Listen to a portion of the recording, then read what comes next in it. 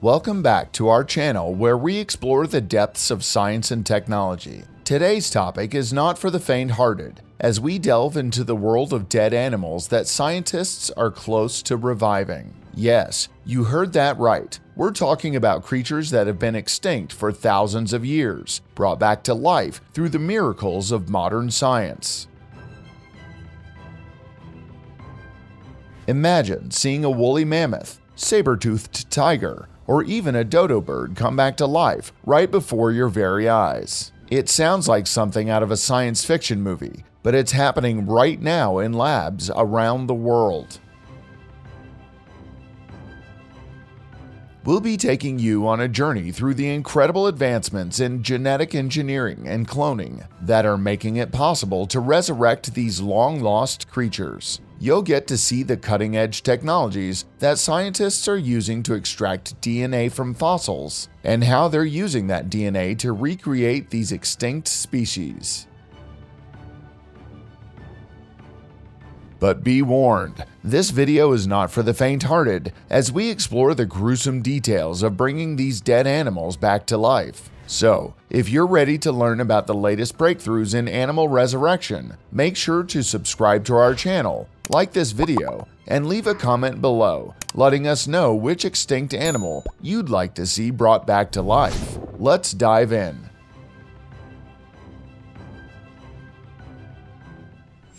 Saber-toothed tiger. The saber-toothed tiger is one of the most interesting and widely recognizable animals from prehistoric times. However, what you may not know is that the cat is not related to a tiger at all. In fact, it's not even close. These animals have much more in common with your average house cat than they do with any ancient tiger or lion species. The saber-toothed tiger is believed to have lived around 10,000 years ago, though this is merely an estimate. It is highly possible that these animals lived thousands of years afterward, but the best scientific estimate we have is that they died off naturally around 10,000 years ago. There are 3 separate species of saber-toothed tiger that are known to exist, ranging in size from 120 pounds to nearly 1,000 pounds. The smaller species are known to have lived in North America, with large ones making their way to South America. The saber-toothed tiger is expected to have gone extinct during the Quaternary extinction event, an event that also claimed the lives of woolly mammoths and many other popular prehistoric species. Woolly mammoth. We can't discuss extinct species without mentioning the legendary woolly mammoth. These incredibly large animals are estimated to have lived over 2 million years ago, up until about 11,000 years ago. The closest living relative of the woolly mammoth is the Asian elephant, which is still alive and well today. There have been countless attempts to revive the woolly mammoth throughout human history, and scientists are still hard at work on various methods of potentially growing a woolly mammoth, including the possibility of impregnating an Asian elephant with woolly mammoth DNA. These massive animals would have grown to weigh around 6 tons, with a birth weight of over 200 pounds. The mammoth managed to survive for millions of years, and even managed to live alongside early humans for a brief period. Populations began to dwindle, and humans began to hunt these mammoths for their tusks and ivory, which eventually led to their extinction around 4,000 years ago. Reviving the species is certainly possible, as we now have complete mammoth DNA to work with. Steller's sea cow. Steller's sea cow is the name given to a species that vaguely resembles a manatee or a sea lion. The species has been extinct for hundreds of years and was first described in scientific literature by George Steller in 1741. It was originally only found near the Commander Islands, but it has now been found in several parts of the world, growing up to 30 feet long. Its closest living relative is believed to be the dugong, and the two look shockingly similar. However, a dugong typically only grows to be around 10 feet long. The Steller sea cow had a much thicker layer of fat surrounding its body than other members of the dugong family, making it easy for the species to adapt to colder temperatures. The animals mostly fed on kelp and other plants or algae. Some scientists believe that they may have been monogamous, which is quite uncommon for animals. They would even stick around through their adult lives to raise their young until they became young adults. Even afterward, the young would occasionally stick around for the remainder of their lives, as the Steller sea cow would almost exclusively travel in large families, rarely venturing out alone. It is believed that these animals were hunted for their fat and hide and went extinct just 30 years after they were discovered. Woolly rhino. The woolly rhino is an extinct species of rhino that lived around 11,000 years ago, dying off at the same time as the woolly mammoth. Woolly rhinos have been found buried in ice, and cave paintings of them have been found all across Europe and Asia. It is believed that woolly rhinos suffered the same fate as woolly mammoths and were eventually hunted to death after humans found uses for their furs, horns, and bones. Reviving the woolly rhino has been proposed in a very similar manner to the woolly mammoth or the ibex. Implant the DNA of a woolly rhino into its closest living relative and cross your fingers. However, this has proven to be much more difficult than other animals, as modern rhinos are dying off at a rapid rate. Endangering them further by involving them in science experiments would just be cruel, and we don't have time to waste revitalizing the species as a whole. Passenger pigeon. The passenger pigeon was once the most popular bird in North America. These animals were everywhere and could be found in nearly every state and region across the continent. However, by 1914, they had all been killed by hunters. There are estimated to have been several billion passenger pigeons in North America, but every last one of them was killed for food. These birds are closely related to modern doves, and scientists already have several DNA samples from the birds. Reviving them seems to be a relatively straightforward process, but researchers are waiting for advancements in DNA technology to begin attempting to repopulate. Irish elk. The Irish elk is a name that is quite misleading because this animal is technically a deer. These animals lost their lives near the end of the Ice Age and are expected to have been the largest deer to ever live. Some Irish elk measured up to 12 feet long. Perfectly preserved Irish elk can be found all throughout icy areas of the world, as nearly all of them are found in the thick permafrost. DNA samples are plentiful, and we are simply waiting on scientists to make their move and revive these long-lost creatures. Dodo.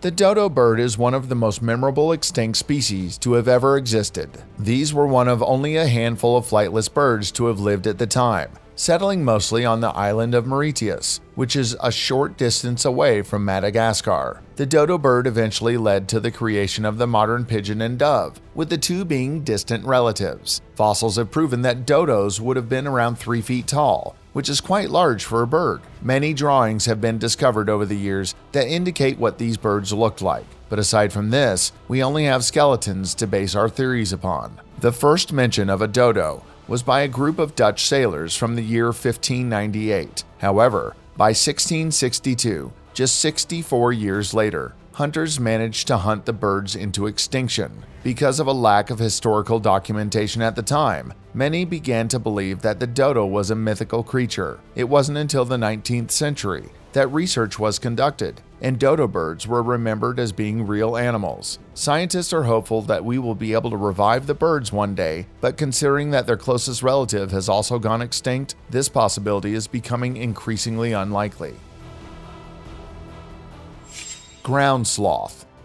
The ground sloth is an incredibly large animal that, when looking at its skeleton, may resemble a bear. These animals are very closely related to modern sloths, though the modern versions are known to only have 3 toes. The giant ground sloth is a prime candidate for the resurrection because they only went extinct a few thousand years ago. However, growing a full-sized ground sloth fetus inside of a modern sloth is truly impossible. This concept may have partially worked with the ibex, but ground sloths are substantially larger than 3-toed sloths. Within just a few months, the fetus would be far too large to safely grow inside of its mother. Our only hope at the moment is to develop an artificial womb to grow the ground sloth.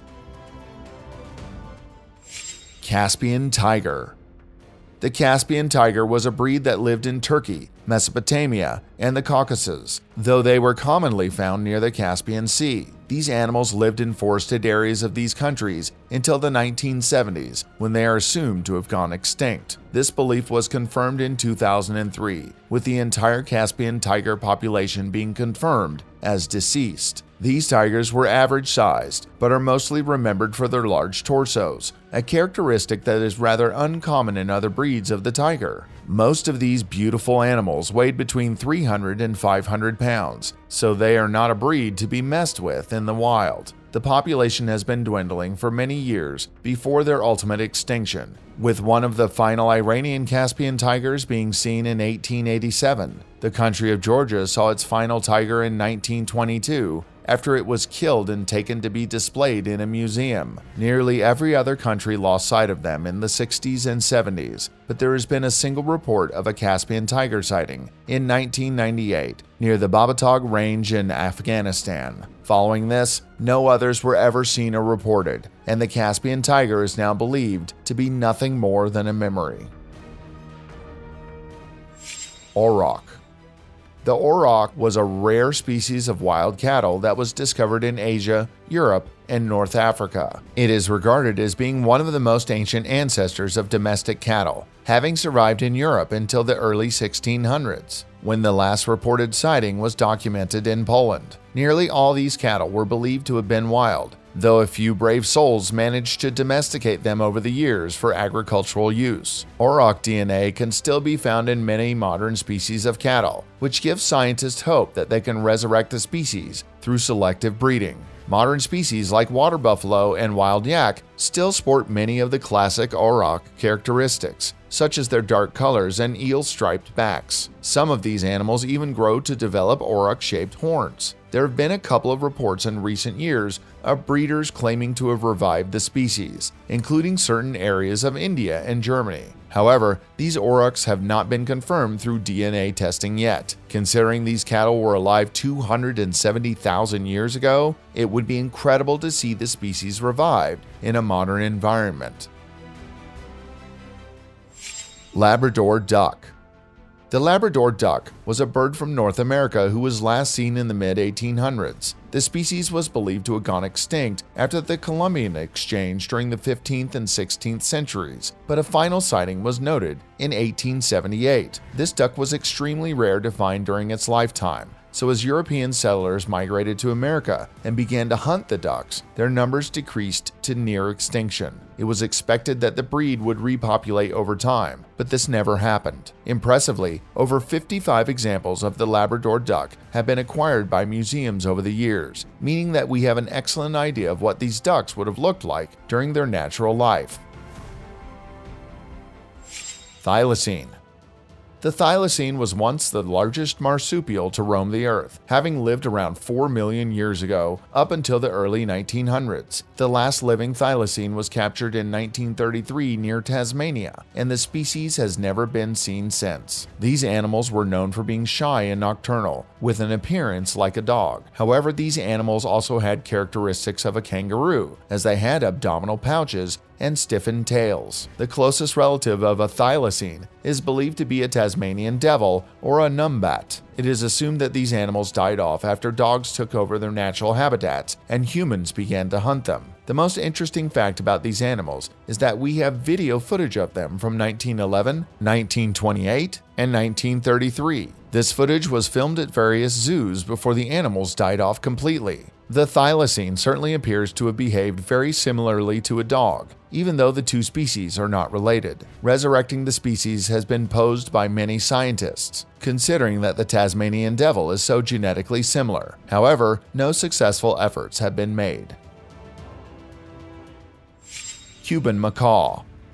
The Cuban macaw may look very similar to birds that still exist today, but it was a breed of its own. These birds are expected to have lived for thousands of years, but their lives were eventually endangered by the arrival of Native Americans and Europeans who began to hunt them in the 15th century. Their numbers began to dwindle, and they were officially declared extinct in 1885. Several skins of Cuban macaws still survive today, because many of the final living specimens were captured and gifted to various European settlers. There are 19 skins known to exist, each of which is found in a museum. The final sightings of these birds were sometime around the 1850s, with the final living specimen being found in 1864. There are many different variations of macaw that have been discovered throughout the years, but due to a lack of photographic evidence, it is difficult to determine if these species were Cuban macaws or another breed entirely.